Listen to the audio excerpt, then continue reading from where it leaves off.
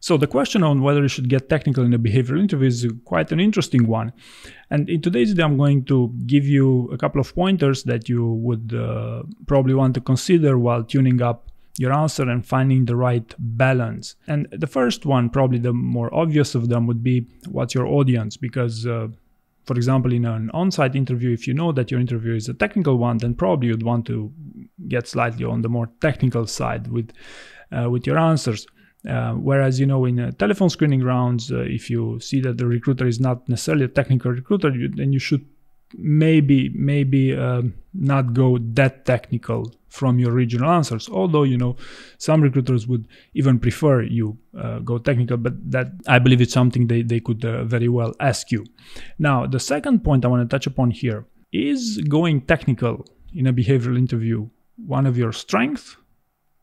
Because it sounded quite weird to me, but many candidates applying for technical roles in these jobs interviews were really asking me on how technical they should get for these jobs interviews. And I realized that, some of you do not necessarily prefer getting technical from the first shot, simply because, your knowledge, you're not a deeply technical person in the first place. So, and by the way, many of these people were successful in their application, so it's not that they didn't know what they were doing. They knew what they were doing, but they felt like keeping a more conversational approach, a more high-level approach in that conversation would be a lot more to their advantage. So, do you prefer getting technical and discussing technicalities during for that specific answer, or do you believe it's not to your advantage? So again, if it's your strength, then go ahead, get it as technical as possible. But if it's not, then you could go high level and see, test the waters. Maybe they're not interested to get that technical, right? Number 3 here, closely linked with the second, my previous point. Do you prefer dialogue or monologue in a job interview? For example, I know, especially for technical candidates, for technical roles, some of you prefer speaking for 10 minutes straight rather than have, a conversation exchange with your interview, rather than have, a 2-minute answer, then expecting follow-up conversation, having essentially, a dialogue. So in your case, probably, trying out, those lengthy answers might be the best way to go.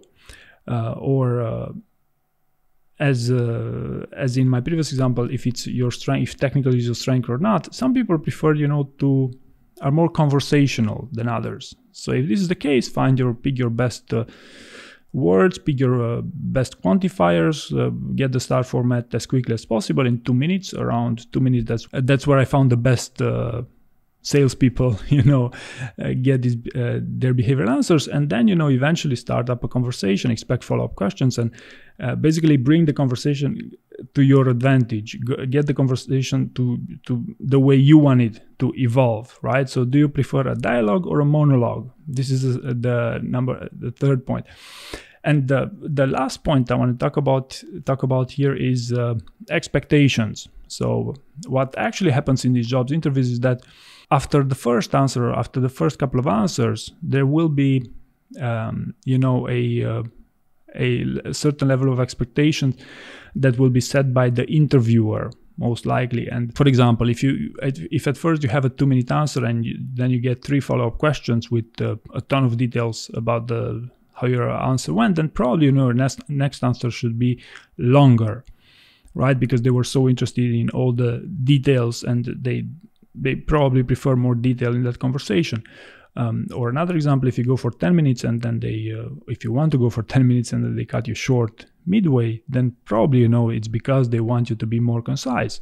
Or if you go for 5 minutes and you see they are taking a ton of notes, they are very interested in taking notes, or, they are interested in doing their job, then probably you're on the right spot here. But the idea is that it's very important that you understand the rapport between you and your interviewer, and try to read the room, if at all possible, over what actually works best for that given situation. Now, as a conclusion here, in my opinion, there is such a thing as finding the ideal balance of how technical you should go in a behavioral interview.